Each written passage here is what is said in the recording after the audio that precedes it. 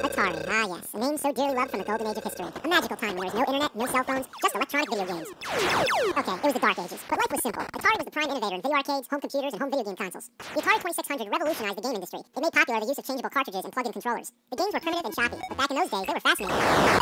But then there came competition. The Odyssey 2, Intellivision, ColecoVision, everybody was trying to take advantage of the video gaming craze. It wasn't like today where you had a choice of only 3 consoles. Back then, there were so many fucking video game systems that made your head spin. Also, there wasn't any way to know which games were good and which games were bad, so consumers were alienated by an overblown market. So Atari made another console, the 5200. It replaced the TV game switch with an automatic switch box. It also tried to eliminate the use of wires by plugging the AC adapter directly into the switch box. But that only made it more confusing. The controllers had a pause button, which was new at the time, but the joysticks were faulty and unreliable. What it all came down to, the 5200 was an oversized piece of shit. I made a whole video about it. That's how much that sucks. Following the video game crash of 1983 and 84, Nintendo and Sega would rise from the ashes, once again revolutionizing the market and ushering in a new generation of gaming. Atari threw their hat in the ring again with the 7800. This one resolved all the issues with the 5200. The controller ports allowed you to use the same controllers as the 2600, and it was also backwards compatible with the 2600 games. The 7800 games featured better graphics, but didn't have much to offer in comparison with Nintendo. So, once again, it bit the dust.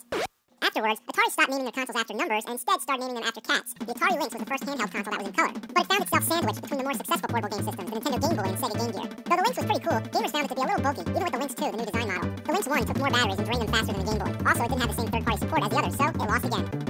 Meanwhile, Nintendo and Sega were in steady competition, but whether anyone preferred the NES library games or the Sega Genesis games was a matter of opinion. However, the debate amongst the fans and Sega's marketing campaign came down to one simple fact. The Genesis was 16-bit and the NES was only 8. This started a little trend I like to call the Bit Wars. Nobody ever talked about bits before that, and nobody ever talked about bits since. And what are bits anyway? Nobody knew, they're just bits. Try explaining that to your parents. Oh, I want a Super Nintendo for Christmas. Don't you already have a Nintendo? Yeah, but this one's 16-bit. What's that? I don't know.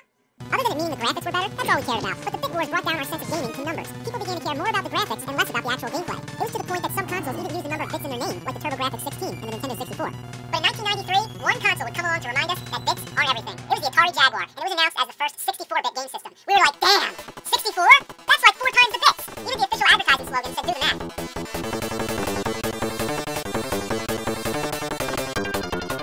But beyond its vicious exterior and rotating Jaguar cube on the startup screen, it had little to offer. Gamers who were suckered in found a mediocre library of games and graphics that failed to impress. The controllers were huge, and they had keypads, much like the ColecoVision and Intellivision. And like those, there were overlays, which sometimes come in handy, but for most games, they're unnecessary. The cartridges don't have end labels, so I had to make my own. Seriously, is there any good reason not to have end labels? I guess instead to have these weird handles. What's the point? Do I really need that extra grip? None of the other top-loading consoles had that. It's like, oh, God, I can't get the game out. Oh, God, I need a handle. Man, I just can't get a grip. Gotta have a handle. And speaking of top-loading consoles, notice how they all have a door. That's to protect from dust. That's a good thing. But the Jaguar doesn't have that. Why not? But before I can review any games, we need to discuss the graphics. This is Zool 2. Now, without criticizing the game, it's a typical side-scroller. But look at it. The graphics don't look any better than Sonic the Hedgehog, and that was 16-bit. Maybe a bad choice of game, so let's give it the benefit of the doubt and try something else. Brutal Sports Football. Another okay game. Once again, the graphics aren't too impressive. Where'd the other 48 bits go? Let's try Checkered Flag. This showcases the graphic capabilities a little more, just the fact that it puts you in a 3-dimensional environment. But compared to F-Zero on Super Nintendo, 48 bits less, but a million times more appealing to the eye. Now look at Cybermorph. It's a flying game with polygon graphics. Going back to Super NES one more time, look at Star Fox. Are we missing something here? For a game console that claims to be 64-bit, it really doesn't show a whole lot of improvement. This caused a lot of debate amongst gamers whether or not it really was 64-bit. It's a topic that usually overshadows the Jaguar itself, but it's something that we just need to get out of the way. Well, we do know that Atari was originally planning a 32-bit system called the Panther, but decided to skip it and leap ahead. The Jaguar still used a 32-bit graphic processing unit, but through a combination of other processors somehow added up to 64. It's technical and confusing, but the point is the Jaguar was a rare species, not built like most game consoles. That made it harder for programmers to develop games on it, and as a result, many games didn't utilize its full capabilities, whatever they could have been.